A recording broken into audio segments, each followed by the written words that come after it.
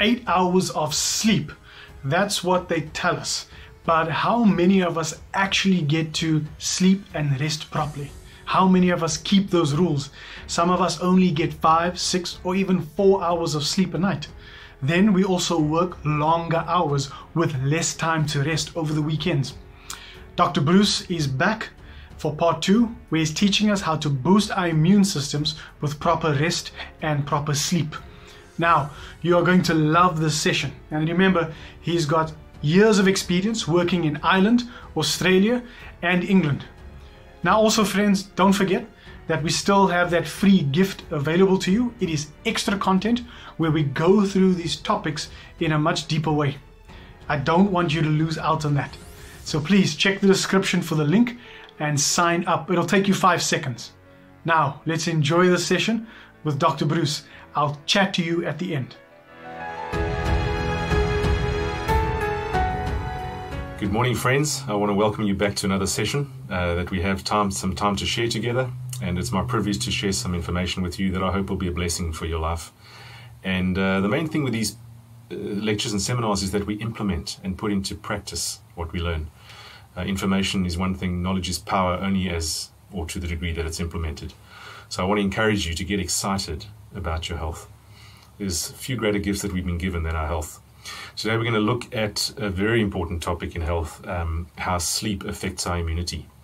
We're going to touch on sleep and immunity, but then we're going to look at practical ways, some of the things that are causing us not to sleep well, and things we can do to counteract that and to sleep like babies again. Most of us love a good night's sleep, and we all know, unfortunately, what we feel like when we don't sleep. So let's look at sleep and immunity and ways we can optimize this free master. I call it the free master restorer and regenerator. Sleep is a gift. We spend a third of our lives doing it. If you live for 90 years, you'll have slept for 30 years. Think about that. Isn't that amazing? So just to start off with, those who sleep poorly are more likely to get sick when exposed to a virus. During sleep, the immune system releases these chemical medias that we spoke of yesterday called cytokines, and Dr. Evelyn, I think, would have touched on as well. These cytokines mobilize the immune system, and basically, like I said yesterday, when the immune system gets exposed to an invader, it breaks that invader up and presents it to the rest of the cells via a thing called an antigen-presenting cell. And then there are little cells called helper T cells, and some of these are called CD4 cells. And these are the cells that are affected, for instance, by the HIV virus. And these CD4 cells are really important. They release a whole chemical milieu called cytokines. And the cytokines mobilize other arms of the immune system and bring them to the area where the infection is and tell the immune system, do this, do that, don't do that. So the way the immune cells communicate with each other is via these cytokines. And during sleep, the body releases these cytokines to deal with infections. When we don't sleep, we don't get the same cytokine release. Insufficient sleep also decreases our number of antibodies and the immune cell numbers itself, so the number of immune cells that we have. Sleep deprivation raises cortisol, and we spoke about the dangers of chronically elevated cortisol and the impact that it has on your immune system. So particularly decreasing things like secretory IgA and some of your mucosal barriers like the gut. So moving on, the immune system also rejuvenates and repairs during sleep. So during the day, we're using a lot of energy for many processes, and during the night, the body has a chance to repair and rejuvenate, and one of the things that rejuvenates is the immune system. Sleep reestablishes a complementary action between the hormones and the immune system. Sometimes there's a dissonance or discordance that happens with some of our daily hormones in our immune system. And healthy sleep helps to reset the relationship between our hormones and the immune system communication. Sleep deprivation, we said, also increases inflammation, and inflammation is the buzzword of 21st century medicine. We said many chronic conditions are related to a chronically inflamed state inside the body, and particularly in the brain. Sleep disruption increases immune dysregulation, which increases your autoimmune risk. So autoimmunity has become a very topical buzzword in the times we live in. Many people are battling with chronically inflamed systems and an immune system that has become dysregulated. So essentially, autoimmunity is a loss of that process where we learn to recognize ourselves in the thymus gland we spoke of yesterday. When someone has an autoimmune condition, they've lost a bit of self-tolerance. Their immune system starts to think that their own tissue is foreign. And that's the basis for autoimmunity. A lack of sleep increases your risk of getting an autoimmune condition. Conversely, various immune factors can actually affect the quality of your sleep as well. So a pro-inflammatory state, if you're dealing with a chronically inflamed system, that can also affect the depth and quality of your sleep. So, those are some of the impacts that sleep deprivation has on our immune systems. Important key point, take home. Restorative quality sleep is both imperative for and a barometer of good brain health. What do I mean by that? A healthy brain sleeps well, and healthy sleep creates a healthy brain. So, a real key indicator of how healthy you are and how you're doing is the quality of your sleep. A healthy brain will allow healthy sleep. And there's a number of things that can affect that process, which we'll touch on today. The thing to bear in mind is that our brains are the greatest gifts we've been given. The organ through which we impact the world is here, inside our heads. We don't impact the world through our liver or our kidney. We impact the world through our personalities, which are seated in our brains. So I want to encourage you, become a super sleeper. Become passionate about healing your brain. And this is the organ that determines our success in life, how much we battle with things, how we deal with conflict, how we interact socially, how cognitively we function, how well we do, educational tasks, whole host of things. If you want to be a successful human, this is where it starts and ends. So let's do some work on that. And sleep is a key part of that. So let's commit to mastering it. Sleep deprivation. How bad is it? Well, 50 to 70 million US adults have a sleep disorder. 48% snore. And snoring, we'll see, is not funny. Snoring is dangerous. And the worse snoring gets, the worse for you. 25 million people in the US have obstructive sleep apnea. 35.3% report less than 7 hours sleep in a 24-hour period. How about this one? 100,000 deaths in hospitals occur each year due to medical errors. Sleep deprivation makes a significant contribution.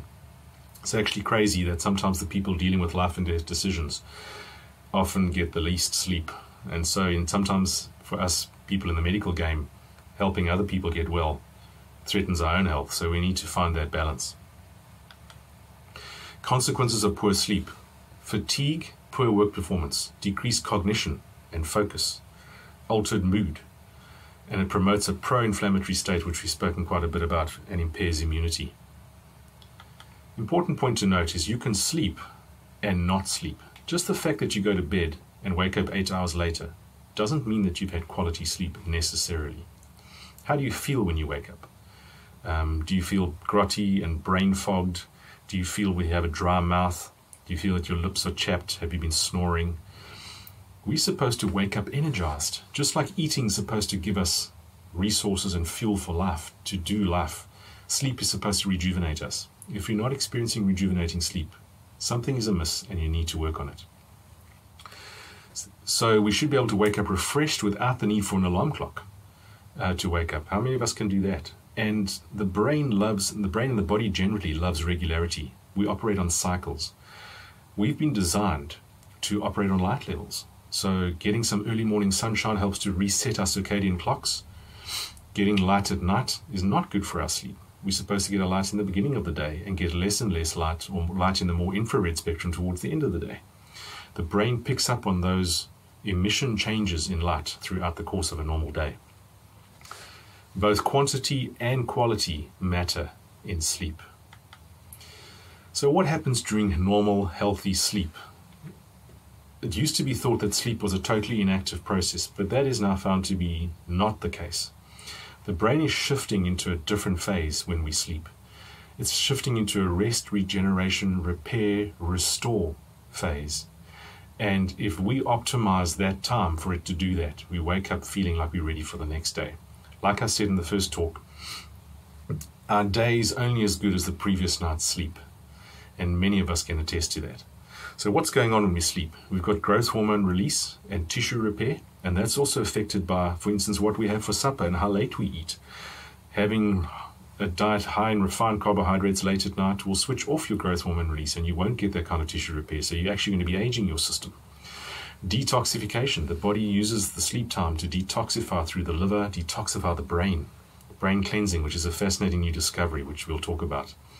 Memory consolidation. The things that you've put into the system during the course of a day, that you've processed if you're a student or an academic, you want to consolidate that and put it into the long-term memory banks, and that's happening during normal sleep. Emotional processing. Most of us can identify with times where we haven't slept enough. I know I can. Where we've flown off the handle. If we haven't slept, we're tired, and the smallest thing will make us lose our cool. So emotionally labile people are often people that are not getting quality sleep, because emotional processing and settling down and chewing on things happens while we sleep. Cortisol regulation and the cortisol awakening response. Cortisol is supposed to go through this diurnal cycle that we touched on yesterday. Highest at 8 o'clock in the morning and lowest at 11 o'clock at night. In a healthy person, our cortisol, while low at night, starts to rise towards the morning. And that's actually the cortisol level that's increasing that helps your brain wake up. So for instance, people that have burnout, that have really pushed the pedal to the metal with stress and long-term threats and worry, they've worn out their cortisol system.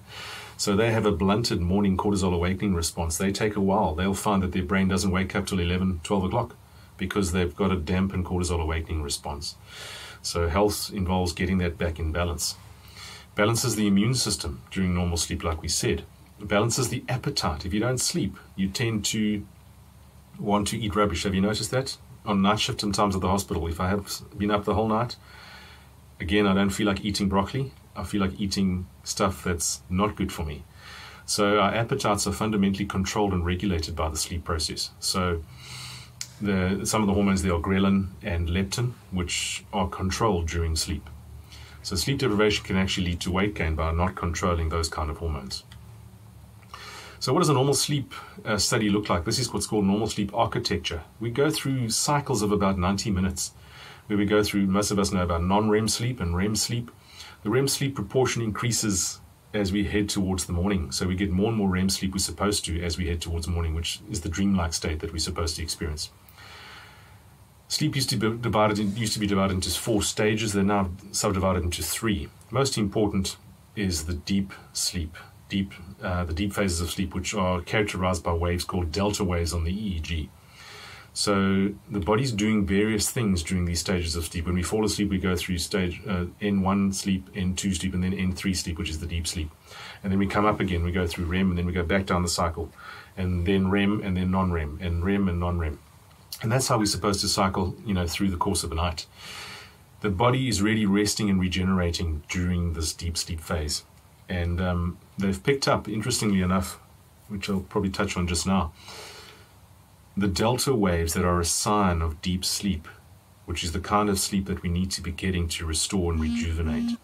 These can be augmented by various types of music, for instance. Sleep scientists have found that if they play a certain sound that's in harmony with the deep sleep delta waves, you actually can augment that deep sleep state and people get clinical benefits.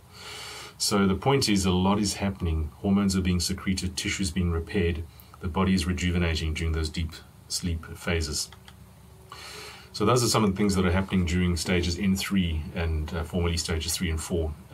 Blood pressure drops, breathing becomes relaxed, muscles are relaxed, and energy is restored. So if you're not getting to deep sleep, you're not going to restore your energy. You can wake up tired still.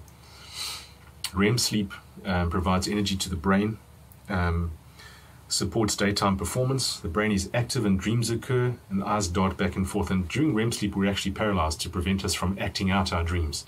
As you can appreciate, especially if you sleep with somebody in bed, if you're dreaming and you're busy acting out your dream, you're going to clobber your spouse regularly, which is quite hazardous. So it's quite convenient that we're paralyzed during REM sleep. So these are some of the EEG waves we'll see on a studying person in sleep, and we'll see there's delta waves in stage 3 sleep or non-REM delta sleep. During deep sleep, glucose metabolism in the brain increases, which supports short-term and long-term memory consolidation and overall learning. Deep sleep is also when the pituitary gland secretes important hormones, like growth hormone, leading to growth, development, and repair of the body. Point being, you need normal sleep architecture. You need a right amount, proportion of light and deep sleep and REM sleep for the body to really get the benefit of sleeping, to rest and regenerate. And there are various things that are causing many people are now not getting to the deep sleep phases. And therefore they are aging faster.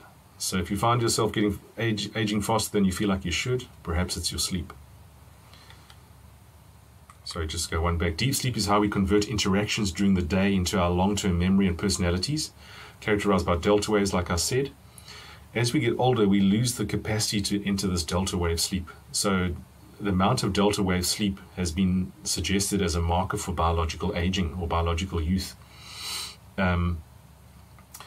So, message, you need enough deep sleep. And how much is enough?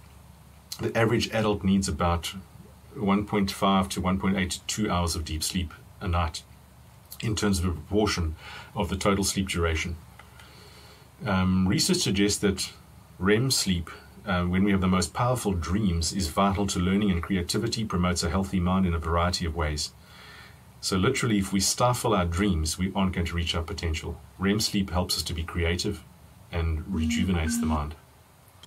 Another important system that has been discovered fairly recently is the lymphatic system. Now, we've known for a long time that the body has a lymphatic system, which we spoke of previously. But it wasn't known until fairly recent that the body has this lymphatic system, as it was called or coined, which is amazing. So basically, when we enter deep sleep phases, and only during deep sleep, and this is important, the brain is cleaning itself out. So during the course of the day, there's been leakage of extracellular material or intracellular material into the extracellular space inside the brain. Proteins, protein fragments, toxins, and that's sitting into the intercellular space or in the brain tissue substance outside of the blood vessels. When we get to deep sleep, the brain exudes from its vessels, it exudes CSF type fluid, which then washes through the brain parenchyma and cleans out these proteins and fragments and things that shouldn't be there. And one of the things that the scientists found is that it's cleaning out is these amyloid beta plaques, beta amyloid plaques, which are risk factors for Alzheimer's. So one of the recent theories with Alzheimer's dementia is that people that have sleep disturbances, that don't get to this deep sleep phases, are failing to get the brain to clean out. So the brain is busy doing house cleaning. It's clearing out junk that doesn't belong in the brain tissue. And it sweeps it through the brain tissue and back into the veins to get rid of. And that goes obviously to the liver, and the liver processes those things. So, and again, only happens during delta wave sleep. So we need to make sure we get deep sleep for the brain to clean itself out. Now, I like this picture. This is what the brain's busy doing with the lymphatic system. It's cleaning itself and scrubbing. Practically, again, I like to get practical. What do we need to do to sleep properly? How do we sleep well? Number one, choose to optimize your sleep environment. If you expect to sleep with a light shining in your eye, music blaring, and things disturbing you, you're not going to. You need to create an environment for optimum sleep. That's a dark environment. Try and get blackout curtains. Make sure your room is as dark as possible.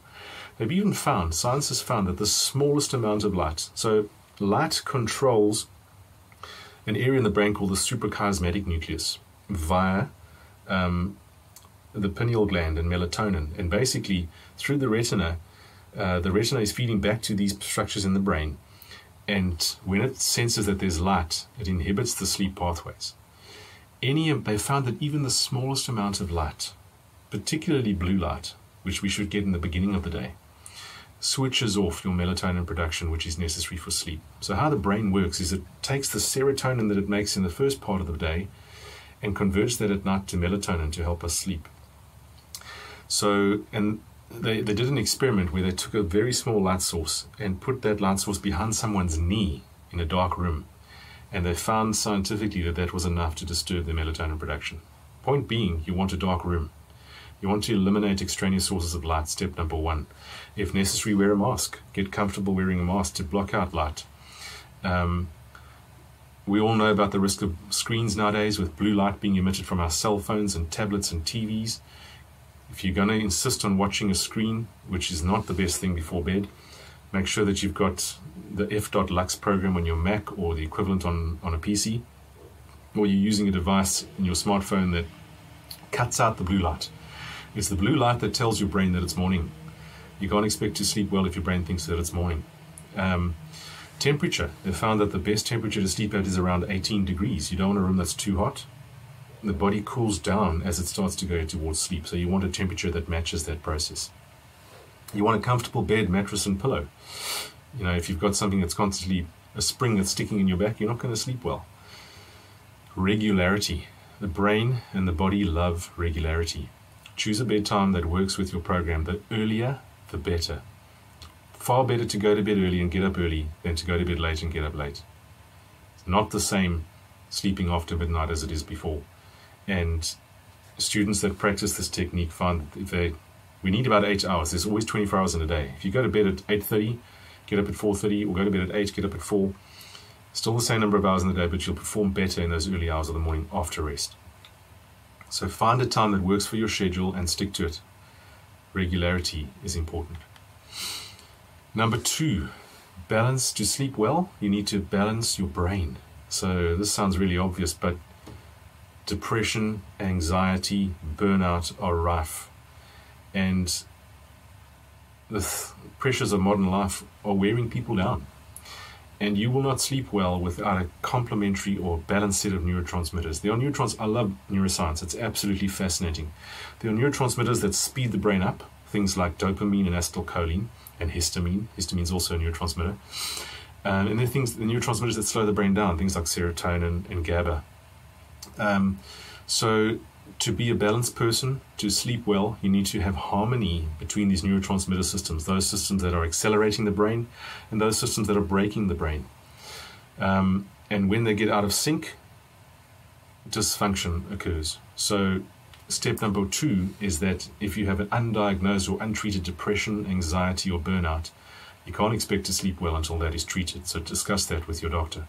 Now, there are many ways besides medication that you can help sorting out some of those conditions, but that's beyond the scope of this talk, which perhaps for another day. But love that picture on the right. Is it on your right? Possibly on your right as well, yeah. So look at that brain. If you follow those steps, it'll show you what the brain goes through and the neurotransmitter fluctuations that occur during health to control awakening and sleeping. So you've got acetylcholine release, you've got orexins and all sorts of things. And towards the night, GABA gets released, and various parts of the brain are activated and shut down. There's a thing called the reticular activating system in the brain stem. This is responsible for controlling our arousal and our awareness. And this next slide makes an important point. A lot of what people are battling with in terms of sleep is a state of what's called hyperarousal. One of the main stimulatory neurotransmitter or catecholamine neurotransmitters in the brain is called norepinephrine. And one of the main seats of norepinephrine production is the locus coeruleus. There's a little structure called the locus coeruleus in your brainstem. That picture shows it nicely. And when this locus coeruleus produces norepinephrine, which is heightened during periods of stress, awareness, being active, having a demand on you, it activates the cortex and switches off the sleep function. And a lot of depression is now believed to be a state of hyperarousal, and it has been so for a long time. To sleep well, we need to switch off at night. If we're in a state of constant vigilance, if our alarm signal is constantly firing, we're not going to be able to switch off and sleep well. So depression and anxiety are often states of hyperarousal. And many of the therapies that are of benefit with depressive states and anxiety states are interventions that settle down the hyperarousal system. So that's important. Point being, you need a balanced complement of neurotransmitters, and you need to treat any underlying mental health imbalances like depression and anxiety to sleep well. Number 3, we need balanced hormones. Hormones have a fundamental effect on the capacity of our brain to rest, regenerate, and repair during sleep. Ladies can understand this when they go through menopause. They often find that their sleep gets disturbed. So replacing things like progesterone with bioidentical hormones and things like that, there's a place for that, and that can restore normal brain function when done with a practitioner who's experienced in these kind of modalities.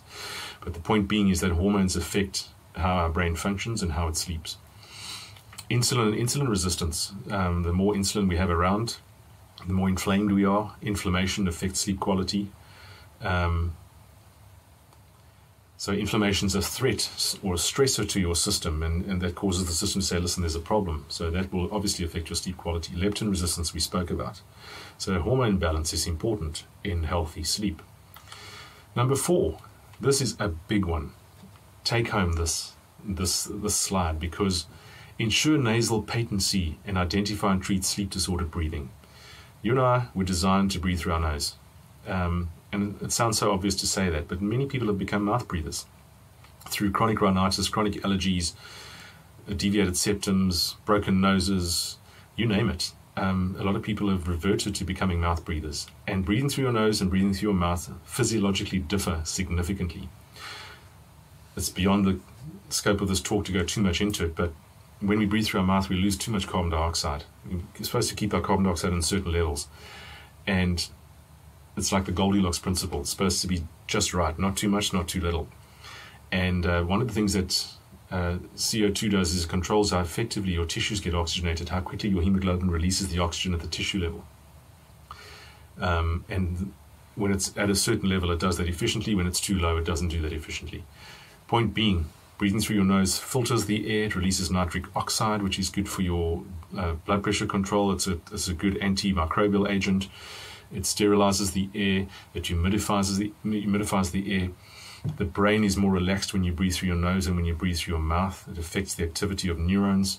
So fundamentally important that we retain and optimize the capacity to breathe through our noses, and especially when we sleep. When your nose is blocked when you sleep, your likelihood of snoring goes up dramatically. So sleep disordered breathing is common, and it's a common cause of sleep disruption. If you or your partner snores, get it investigated. The more weight someone is carrying, the more likely they are to have a sleep disordered breathing condition. So there's varying degrees to which people obstruct their airways during sleep. Remember, when we sleep, the muscles relax. Muscles in the throat relax, muscles in the upper airway relax, and tongue can fall back if you're lying on your back. So sleeping on your side is a good option. But if you make sure your nose is patent, you can breathe through your nose, it's clear, wash it out with saline. Stop eating things that you're allergic to. Dairy is a common culprit in terms of causing nasal congestion. Watch those dietary triggers that make your nose close up and avoid them. Flush out with saline. Make sure that you're breathing through your nose, and you will improve your quality of sleep. Obstructive sleep apnea has serious health consequences. You can get a thing called pulmonary hypertension, which can lead to a heart defect called cor pulmonale, where the right side of the heart fails. That's worst case scenario. So adjuncts are things like nasal sprays. Avoid nasal decongestants long term. You know those sprays we get when we all have a cold? Short-term relief only. In excess, that'll cause rebound congestion, not to be used long term. MADs or mandibular advancement devices. If people find that when they fall asleep their tongue falls back, they can use devices that advance the mandible and improve quality of sleep. Point is, if you snore, if you're concerned that you're not breathing properly at night, you need to perhaps have a sleep study done, talk to your physician. It's not innocuous. Fundamentally affects whether you're getting to deep sleep, because your brain often wakes up and you're not getting to the deep restorative sleep. Very, very important cause of poor sleep. Number 5, avoid stimulants. So caffeine is a common drug of choice for most people these days. Many people don't or cannot start their day without caffeine. The way caffeine works, it works via the brain's adenosine receptor. One of the brakes of the brain we spoke about in excitation neurotransmitters. Another one is glutamate, and then we spoke about brake neurotransmitters. And one of the brakes of the brain is called adenosine. When we produce energy from our food, we yield a substance called adenosine triphosphate, or ATP. When that ATP breaks down, it forms the compound called adenosine. And over the course of the day, as you break down more ATP, the adenosine starts to make the brain feel sleepy towards the end of the day. And that's part of the reason we start to feel tired. Caffeine, as most of you know, or many of you would know, is it blocks the adenosine receptor, but doesn't settle down the neuronal activity. So it doesn't allow adenosine to make you feel tired.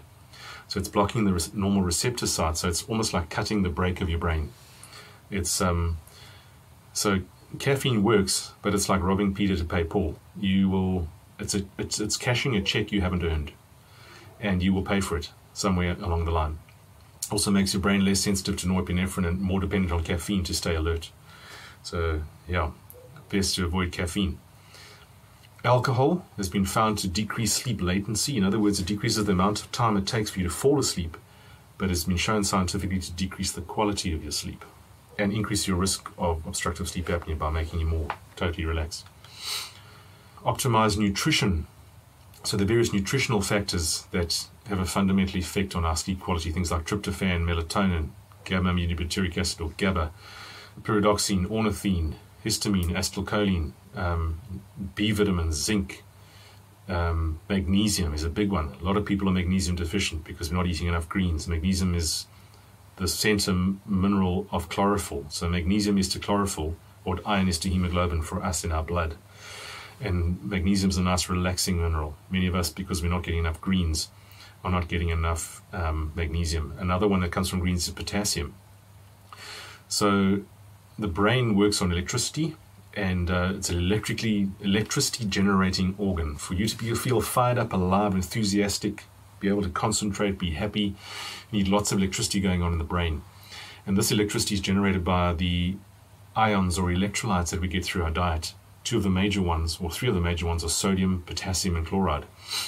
And these ions are being differentially distributed across the membranes of our bodies and the neurons, for instance. And they flow in and out in various places, and that generates an electrical current. A lot of people have become deficient in potassium. Potassium is a nice relaxing electrolyte. Potassium is rich in green foods. We need about 2,700 milligrams of potassium per day. Most people are not getting enough leafy greens and vegetables to get that in. So one needs to look at ways of increasing your vegetable and fruit intake and increasing your potassium intake. Very relaxing mineral.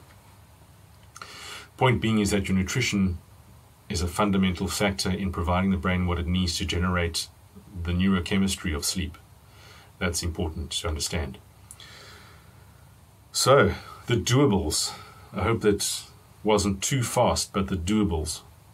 To sleep well, number one, choose it as a priority. You need to decide that you want to become a sleep master. Identify and treat any underlying brain imbalances with your doctor, we've touched on. Put your lights off early, no blue light at night. Identify and treat hormonal imbalances such as menopause. Identify and treat sleep-disordered breathing, snoring and obstructive sleep apnea. Snoring is no joke, it's dangerous. Optimize your nutritional status, including vitamin D. And that's the other thing about vitamin D. Vitamin D exposure in the morning, early part of the day. If you have to take a vitamin D supplement, for instance, to get your vitamin D level up, best is obviously to get it via sunlight, but if your level's very low, there's place for supplementation.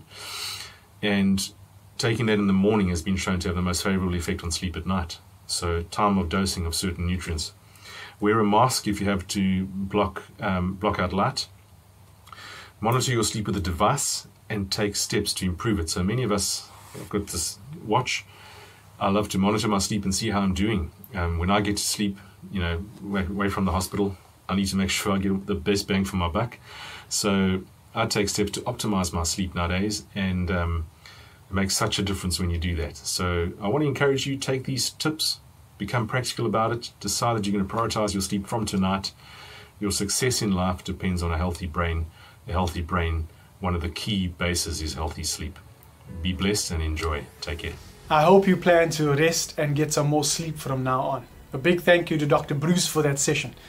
And if you have any questions for Dr. Bruce or any speakers, please drop them in the comments below or hit the link in the description, which will take you to a Q&A form. A future Q&A event is planned, so to stay up to date and get more information, like this page. We are not done with this weekend yet. Rainier is back with us at 3 p.m. where we'll look at practical nutritional principles. I'm sure we'll see you then. If this has been helpful to you, then please share this with some friends or family. We want to help as many people as we can. We'll see you again at 3 p.m. with Rainier.